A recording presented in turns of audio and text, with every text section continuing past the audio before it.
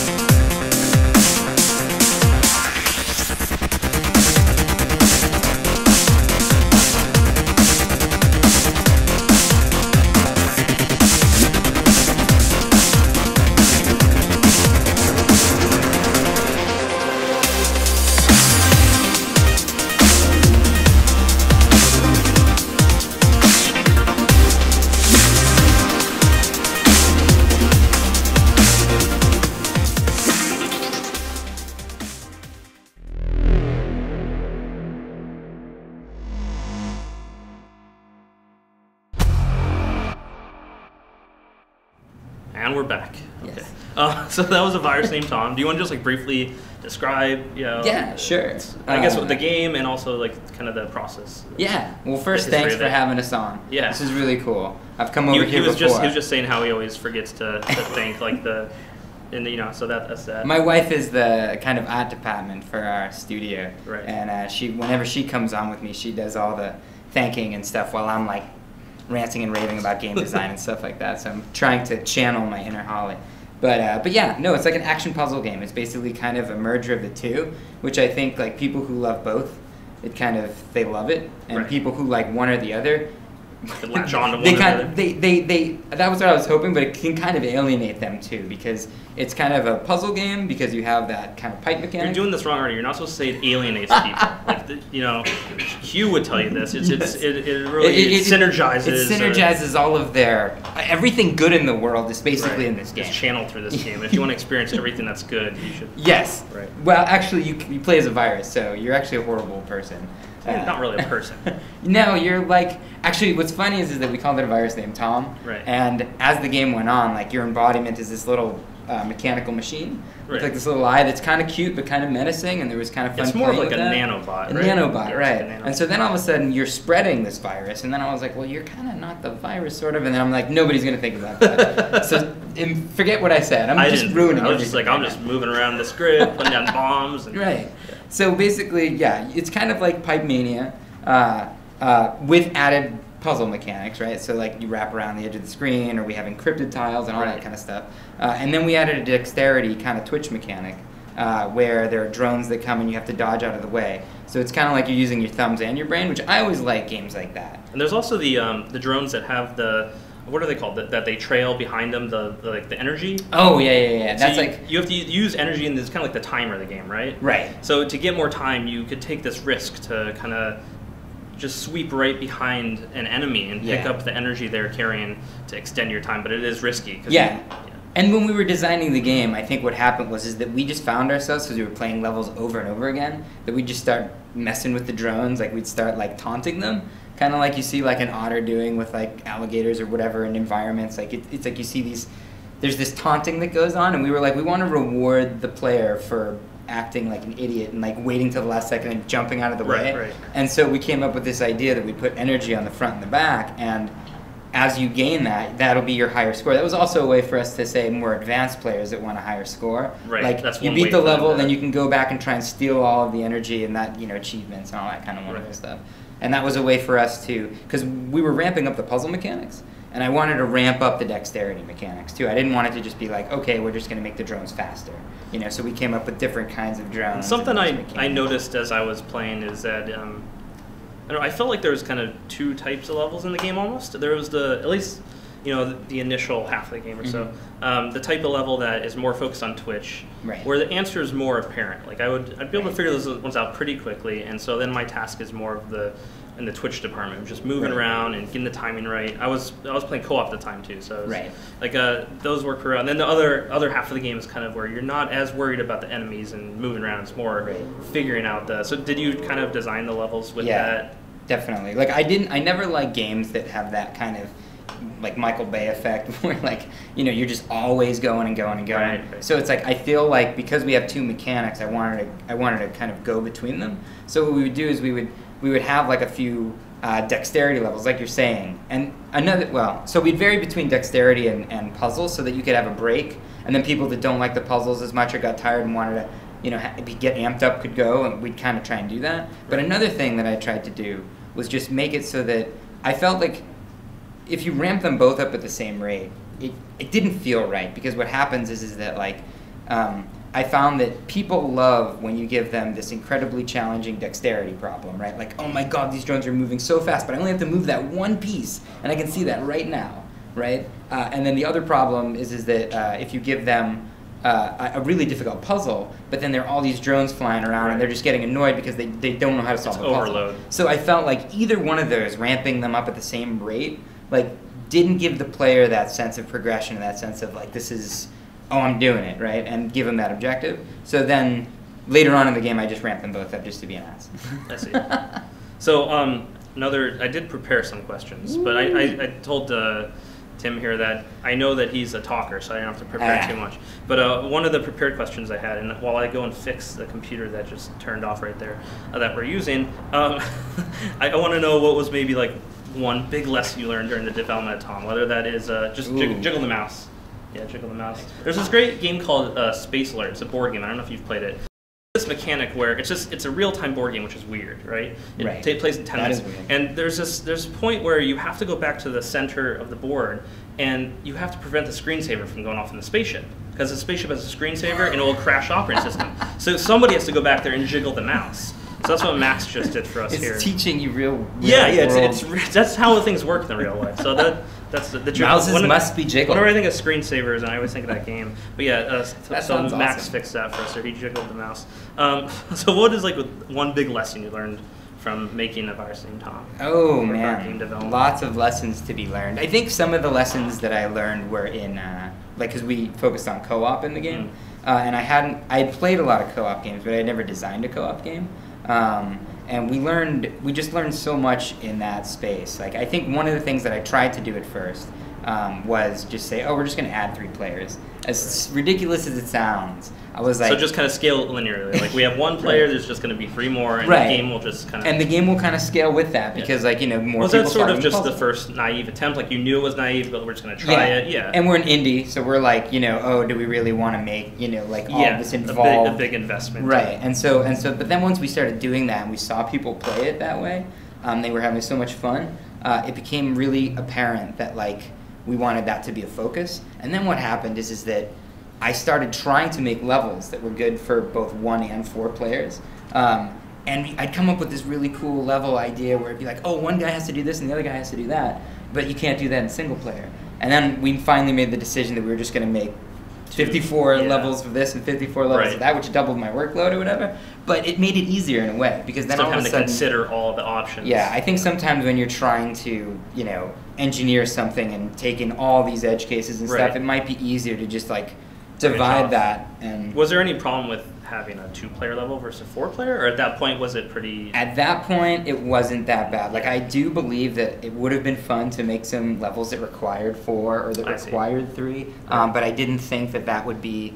I thought I was going to be kind of, you know, lucky to have like 2 in there, and that was going to be the normal case. Right. So actually, that wasn't so bad, because usually, if there was something like that where this player 1 would do this and player 2 would do that, it would kind of break into player 1 and 3 would do this and player 2 and 4 would do that. Natural divide there. Yeah. Yeah.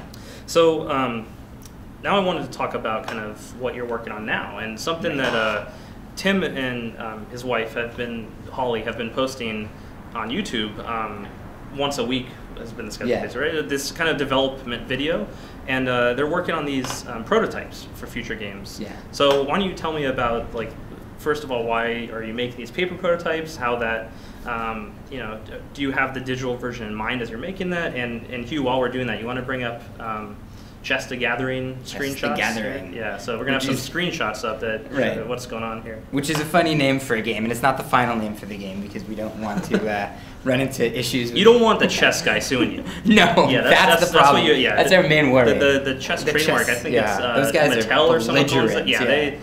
They'll come right after you. But so you can see the screenshot that's up there. Oh, cool. So this is the digital version right here. What we did was we made a... They can't see what you're pointing at, so you can still look at the camera. Yeah. That's just so you have a reference to what's going on here. So so what we did was we made a paper prototype of this game, and it's basically a mashup of Magic and chess and a little bit of D&D.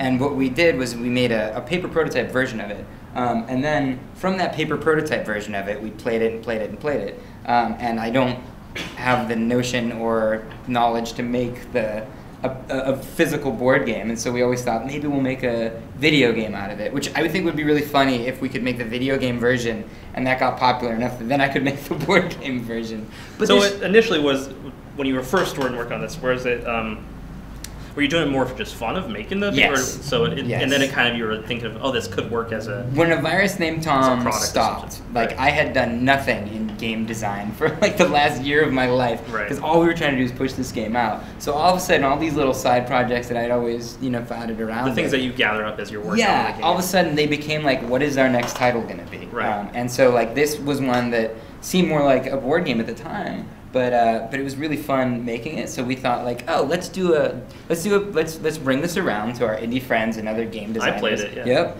and like ask feedback. I got schooled. I just got dominated. I get mad when I get dominated at it, because I'm explaining the rules as I'm getting my butt kicked. It's like, that's not good. But, so why don't you briefly describe how it plays or what it is? Right. So basically, I think the idea is that you have these twins that you place down that are basically the representation of you. If either one of them dies, you're toast. And it's kind of like chess in the fact that what you're doing is you're spawning pieces. So you kind of have 2 kings almost, right? Yes, exactly. Yeah. And you're spawning pieces that are basically like a bishop or a rook or a queen or whatever. And then like Magic, those are based on cards. Right. Like, and so you'll play them, and then what you do... And you need to have enough mana to spawn them and that type exactly, that type of thing. And then the idea is that I didn't want to have a crazy number of characters on the board, because chess is complicated. Right. And Magic is complicated, and I didn't want to combine those two and make it twice as complicated game. So I tried to take the complexity and divide by half, and then Yes, exactly. Yeah. So what I did was I just made order operations is important here. Only diagonal movements or horizontal and vertical movements. Right. And then instead of adding a bunch of pieces and giving range, because I like the strategy of having infinite range, there's something clean and pure about that, I think. It lets you execute on those big moves, like a Hail Mary in some ways. Exactly. So then what we did was we made modifiers. So what you can do is you can cast a modifier. Like, for example, we have Ricochet, which you cast on a bishop, which allows him to knock off the edge of the board and back in. Right. And those modifiers kind of create like a more complex game, because you're kind of starting with a chess endgame.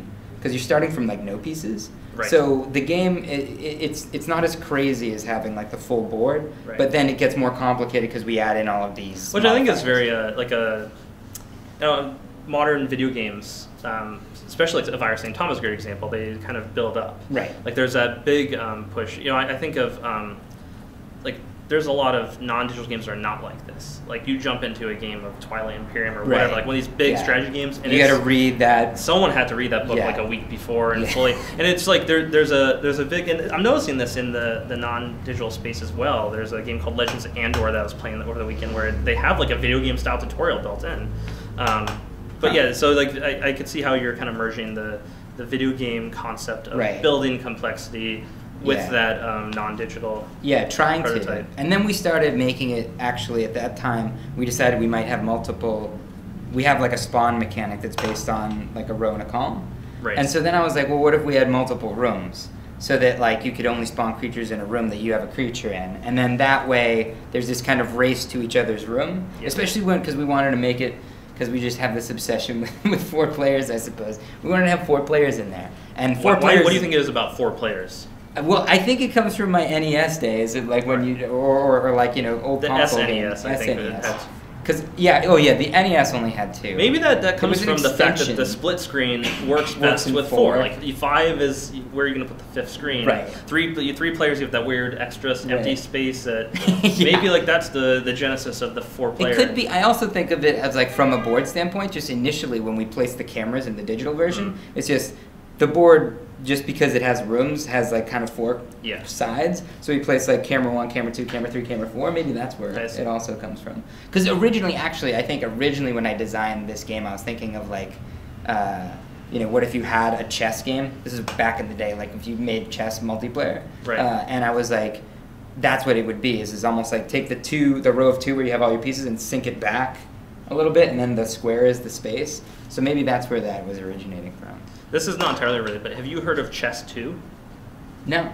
No, I think I have heard. Maybe I talked to you about it, but Chess 2 is the David Sterlin, which is another local, he's working on non-digital games right now, but at some point he developed Chess 2, which is a sequel to Chess, which is funny in and of itself. But it was kind of based on, I don't know if magic's the right term, but he had different armies. Like the initial setup of chess, like you might have 2 queens, but then maybe you have half as many pawns. Like it was kind of based off, he's a fighting game designer primarily, so he was thinking of the different, making sort of asymmetrical chess. Yeah, it's kind of fun because when I've been doing this, the comments that I will get on YouTube and stuff a lot is like a lot of people have played around with variations of chess. It's such a popular game. It's such a well-known game. It's such a clean, brilliant game. And so then all of a sudden people start sending me links. Like there's a board game, Summoner Wars, that I haven't played. Oh yeah, Summoner Wars is good. Right, and then someone was showing me, I can't remember what it was called, but it was a version of chess where you move a piece and then you move a tile.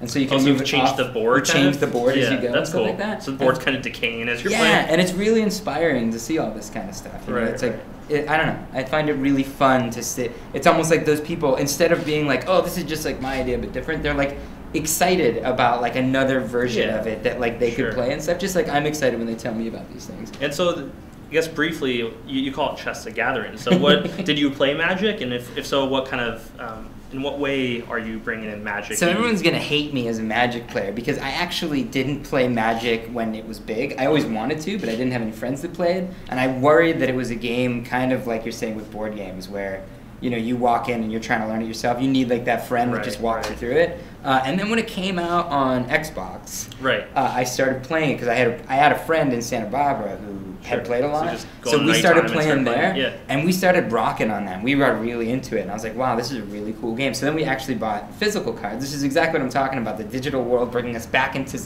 like a physical medium. And we tried to play that, and it took us like 45 minutes, and we're arguing the rules. Because like video games automating certain sticky they totally points do. Like we're thinking this game is like, it's going to take us 15 to 20 minutes, and no one's going to argue. And we're sitting there like at each other's throats, and it's like, what does it mean if it's kicked but you interrupted before there are games that really benefit from rule lawyering, like those really complicated strategy board games where the rule book has 2 pages just on the combat sequence and the time and structure, and like there's people who really get off on that whole thing. They do. My brother, most games that my brother and I play over Christmas that are board games, like end in some way over some kind of rule argument. It's ridiculous, and it becomes such a stalemate that like neither is. Like, we're just like, all right, like, one of us will be like, let's keep playing and just, you have your way. And then the Someone other has to give in, feels right? like they conceded just for that reason, and it's just over. I think it's a beautiful thing. It is in its own way. Like, I like, Holly looks at us and she doesn't understand. I'm like, this is just a thing. This is what we do. So I wanted to also talk about your other project, which actually, I'm sorry, I'm the name is... I'm calling it Scavenger. These Scavenger, are all completely temp names. So he will get some screenshots of that up pretty soon. But that one, you just posted the video a few days ago. Right. And that game, I mean, has me personally really excited. I think there's a lot of really cool possibilities in that as well. I think Holly and I, and some of the people that we've shown it to, have been really excited by this one. This was one that I kind of came up with, and I wasn't going to paper prototype it. But because I had paper prototype Chess the Gathering, a friend of mine who isn't a programmer asked me, like, he was asking me about a design for a game. So really quick, explain what this is, just because that's pretty abstract. This is Scavenger, and that's a spaceship. It's a spaceship docked, It's a spaceship docked on basically like a derelict spaceship. Right. And you're basically kind of like a Tomb Raider in a way. Like, you're just going in to loot because you owe a lot of money to some not so great people. And you send in drones. And the idea is that you got to switch back and forth your focus between these drones that explore the space. So that has like a dungeon crawler like atmosphere where you're going through and you're looting, right? Right. We layer on top of that. So here's the paper version. This is the paper prototype. So that looks very dungeon crawlery, right? Yeah, I mean that looks like a board game right there to me. Yeah, and that's the thing. I wasn't going to do this. Right. But let me explain the game first. So then it has this tower. This is going to sound weird, but it has this tower defense element. This rolling tower defense is like, as Holly called it actually, where it's kind of like Delta Squad. You bring your drones in, and then from the command center, you can open up a door, right? And it kind of felt to me almost like Aliens. Either Aliens, the second one. Now you're getting into, if people in our audience are watching, now you have their attention. Now we've got the natural selection vibe going, right? There you go. I was kind of thinking of Aliens when you had all those screens of all the Marines going through. So I'm thinking you're in this control room and you're controlling things, right? But you're also remote controlling these drones. And I was also thinking of Alien 1, where he's walking through the pipe and you're closing doors behind him to making sure there are pinch points and stuff. Right. So I was like, how cool would it be if some of the drones could be set up as turrets, right? And then what happens is you have this almost tower defense where you set them all up and then you open the door. Out rushes some bad things. And if they get back to your spaceship, because you're nice and frail as a human, you're all or whatever you're all fleshy and and yummy. Yeah. If they get back there, then you're dead. Right. So your drones are basically protecting you. It's an interesting balance of sort of attack and defense, because you're trying to progress in. Yes. It's not just tower defense, which is like in most cases is purely defense type thing. You are trying to progress through, and so it sounds like the gameplay might also involve sort of I guess non-tower defense elements where you go into a room and attack and clear out, and maybe there's a puzzle or something. So then the last layer on top, and you can't see from this in the last picture there was like this ABC and you saw like these wires. Right. The last element, it's kind of, because the game originally I was thinking of a puzzle game, but like imagine if the different areas of the ship don't have power. Right. And your drones have different upgrades, and one of your drones, an upgrade you can put on him is he's basically a mobile generator. Right? So he plugs himself in to the ship and he powers that area. And then all of a sudden you might find consoles, and those consoles might have things like, oh, you can scan to see if there are enemies ahead, or turn off life support to kill those enemies before you get there. But you've got to juggle the power because you can't turn off life support in that area unless that area is powered as well. So like depends on how many drones you have that are generators. And that's why I was thinking this could have some kind of roguelike elements where basically you might go into a ship and you might not have enough generators to fully explore that ship or something like that. So you might back out of that. You might back out of that, and that's okay. Sure. And maybe we could make it so that you could come back to it later. And you can, so that kind of layers on like a little area of like you as the player are also the guy in the ship opening and closing the doors. And opening and closing the doors can also be strategy as well, tower defense wise. Because it might be that like you can create pinch points or create longer paths that enemies have to travel, and maybe some enemies like can open up doors, but they can't open up a door that isn't powered because they're not strong enough. And maybe some can bust through that, but maybe you have welding torches or whatever. I was just thinking, welding is going to come up, right? Yeah, welding has is always to come a up. thing in these types of games. Yeah, so like that would be like don't weld don't weld a pinch point that doesn't let your drones get back to your ship at the end, because then you lose all those drones. And I think that's going to be another thing. That was always a fun thing in Killing Floor. I don't know if you played Killing Floor, but it's a survival game, like sort of a zombie game. But they had welding doors. You just kind of held the thing and the door would weld. Right. The zombies could break through eventually.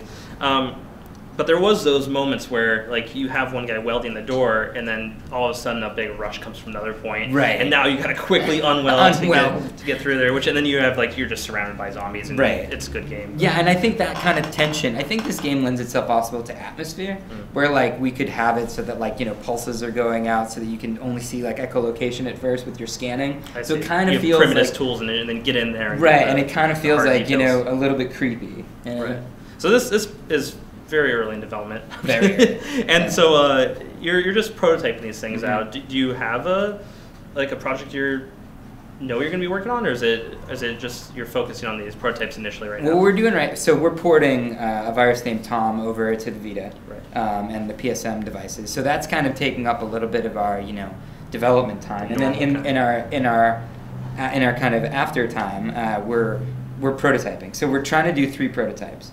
And because when we did a virus named Tom, it was just like, let's make this game. And, it ends up being like a 1.5, 2-year commitment, for an indie dev. So now we're like, hey, let's prototype a couple, put them out to our community, who we love, and then also feel after making the digital prototypes ourselves if we like it or not, and then get a feel from that. So, and that's why this game, Scavenger, I didn't think we could paper prototype, or I didn't think to paper prototype it. And this is, are you playing like a single player game right now? Yes. Okay. Yeah. So that's a single player, and like. But it seems like this does lend itself to paper prototype, and I would have. Yeah, it really based does. on what I've seen. It really does, because at first I was thinking of all the real-time elements, right? And then all of a sudden I broke it down and I said, instead of worrying about this game being perfect for a board game, like what if I can break down the core elements, which are dungeon crawling, that rolling tower defense. And then this, turning on and off power. Sure, like the hacking thing. Yeah, all this stuff is completely, I put down little pieces that are the terminals and what they are. And Holly and I played through, and it really informs us to the game. Because I thought at first, I was like,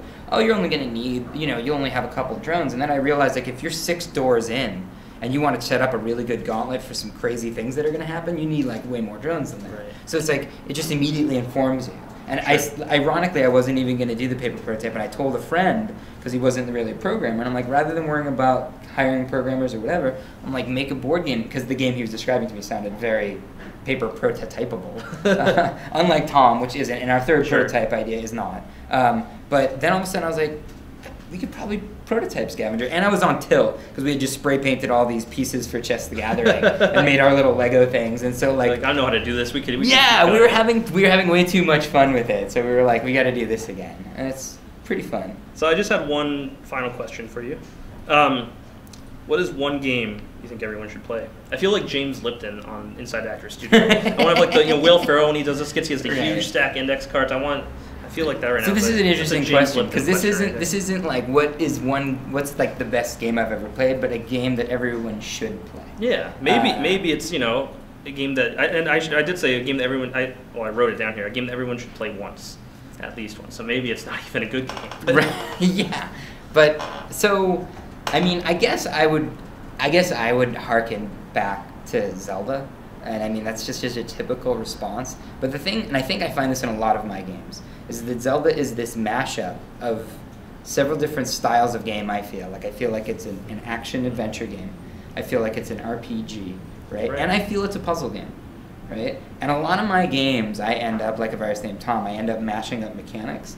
And you look at some games where they seem so divorced, like ActRaiser is a game that I loved, and basically you go down, you play a side-scroller, and then you play a SimCity-style game. And they were so disjoint, the game was so fun. Did they feed into each other pretty well? They fed into each other pretty well, but they were despite that, they felt a little bit disjoint. Sure. But in Zelda, it's just they're all merged in, and I think it's almost like I had to stop and think about it to peel out those layers of it. And so I feel that not only is it a great game, and pretty much the whole series kind of goes along this same step, right? Where it's there is RPG elements where you're getting new swords and new equipment and stuff like that, and then there's a lot of story-driven RPG stuff. Then there's the adventure where you're fighting, and then usually when you're fighting a boss or you're in a dungeon, that's when the puzzle elements come out. Even every boss fight is kind of a puzzle, because you have to figure out what their weakness is, Right. and it's this, but that's mixed with action and adventure and stuff like that. So I think it's a really good example from a game designer standpoint of like merging a bunch of mechanics well and not making them feel like they're different modes of a game. Sure. It's all cohesive. Yeah, and I just love the crap out of that game. So. I don't think you're alone there. No, that was a nice safe one. Yeah. I'll come on again sometime and I'll just pick one that's really controversial. No, that was good. I should have said natural selection too. Right? You should have. Now now I don't get to come back. That would have been the right answer, you know. That would have got us more tweets or whatever. Which is why we're doing this. So, yeah, I guess that's all we had for now. I wanted to keep it at about half an hour, so we're about there. Awesome. So I hope people enjoyed this, and it was fun. And I enjoyed it. That's what's important. So we're planning on doing this about once a month. Oh, cool. Yeah, I might have someone lined up for next month, and so we're gonna try and keep doing it. It's pretty casual, just half an hour a month, and yeah, so maybe at some point you'll come back. And Yeah, no, I'd love to. With your finished. That would be really cool. show like how it came together. Yeah, or just show a quick quick round of chess together. Yes, that would be fun. All right, thanks for watching. Oh, is there a question from the stream for Q&A? Q&A. Okay, well let's do just like a few questions. 5 minutes? Yeah. Sure. Ooh. Yeah, We already- fun. it was- I haven't. This is my first live streaming. Oh, okay. Like where? So Yeah, it's that like, camera, it's not really camera, that is 10,000 people right there. I expect there's at least 10,000 people At watching. least. Yeah. I have no idea, but I think that's so what's the first question? Just give it 30 seconds for them to float. Okay, they're floating up. Yes. so what is your game that you think everyone should play? Oh, well, I see it. That thing changes depending what game I'm playing right now. And right now, I've just been playing the hell out of Netrunner, the collectible card. It's not collectible anymore, but the card game, and that's the game that I've heard a lot about that. Yeah, it's awesome. We play it all the time, but that's just because I've been playing it recently. Like Right. there's probably that'll change every month for me. What do we got? Tim, would you recommend using Unity to make game prototypes? So they said, would you recommend using Unity to make game prototypes? Right, and so this is the thing is that we hadn't used Unity. This is another reason for us prototyping, is for us to figure out new technologies, because we used XNA for a virus Right. named Tom, which we loved. But we started looking at other technologies that we might want to try. So this is our first foray into Unity, and it began, I think, as every game I ever play does, and everything I ever do does, with a lot of swearing and a lot of like, this thing. So at the beginning, I didn't really like it, and then now that we're kind of getting into it, there's a lot of niceties about it. I think one of the really good niceties about it, even though I'm old school and I was just like, what is this editor and all this stuff? I just want to run the game. GUI, give me code. Give me the text. Notepad.exe is all I need. Yes. What is this colorized code? But but that really allowed us to quickly, we were having trouble deciding how the pieces should look, because you have to modify these pieces and you have to make that look right. Your original prototype, you put Legos underneath. Yeah, right? so you'd have a red logo underneath it. Yeah. Spell. We actually did that in the digital version. We actually have modeled out Legos. Yeah, we modeled out Legos so we could get sued even more. I got it. But so anyway, when I did that, instead of coding it up, I was able to easily go into the editor, just like you would in Maya or 3D Studio or whatever, and just put them underneath, bring the camera back, see it in the actual environment with all the other pieces there, pause the game and put that in there, which was kind of mind-blowing for me, because I was used to having to put in a bunch of code, then rerun, wait for it to load up. Yeah. So that was really fast. So I think with all of the visual stuff, it was really, really fast and really, really effective. Yeah, so it took a little bit of time to get to learn it, but now that you know it, it's and it's kind of the way that the code is a little bit different, because you kind of hang it off objects, and they've got this really strategy pattern way of doing it. Yeah. But now strategy pattern, you're getting design patterny on me now. Yes, right. It's just this You be component careful with that, modular. or we'll have to kick you out of here. So the shorter version of this long-winded answer is that now I'm starting to see all the benefits of rapid prototyping in Unity. Sure. So I would at this point say it would be a good thing if you wanted to rapidly especially for prototype. prototyping. Yeah, I mean, I know Charlie here has been doing some home projects in Unity, and he's been getting a lot out of it. Yeah, Steve uses a lot too on his projects. So another question says, if you, in parentheses Brian, so I think that's me, and Tim could work together and make any game, what would it be? We've not really talked about this. But any game, I would bet you money it would be a board game, because we always, whenever we talk, we start talking about board games. I'm thinking just in terms of profit. What if we beat them to it, Minecraft 2? Oh. That would probably be We do it in like a month. Yeah. Beat them to the chase. in Unity. In Unity, put out Minecraft 2. Right. We have a board game version to go along with it. And they work together. You have to buy both. Right. Yeah. I mean, you can't play one without the other. And it deletes Minecraft from your computer because you already have Minecraft 2. The board game would have a piece that would have to be scanned in, so then you could get your character. 3D printing, and the future is Minecraft 2 by Brian and Tim. Yes. I think that would be no, but honestly, I think whenever I've geeked out with you about game design, we start bringing up board games, and I think maybe it's because we talk so much video games, just being game designers and being game makers, like that's what we do so much, and I love that. But but that kind of, I think we grew up and still play board games a lot, and you can see the cleanness of some of the design in board games and out of necessity a lot of times. Yes, and so that's what's kind of fun. That's I think why I'm making the. Well, you have talked about wanting to participate in a game jam. Yes. And we haven't figured out when. It's probably going to be later in the year at this point, but we are going to host a board game jam that would be really over fun. a weekend. We did it last year here in the offices, and it was pretty successful. At least we all made some games that were maybe not great, but they were games and it was fun. So maybe you'll join us for that. Yeah, it's really fun. Holly might actually join for that because cool. I think we enjoy when it's how do we solve this? There's no computer. How do we solve this and glue this and paste this? Just the physical things. Yeah. It's this fun. There's a tactile. Yeah, you're you need tokens. Well, I'm just gonna fold paper 8 times on top of each other, tape it all up, and there's a token. Yeah, which is fun, I think. All right, Hugh, is that good for now? Okay. Cool. So I think we'll sign off then. Thanks, guys. Yeah, thanks for watching. This is fun. And music plays now. Okay. So I think we're off. All right. Thank you, sir. That was fun. No, thank you. Okay, thank you. All right. I assume it's all off and done. But you never know with you.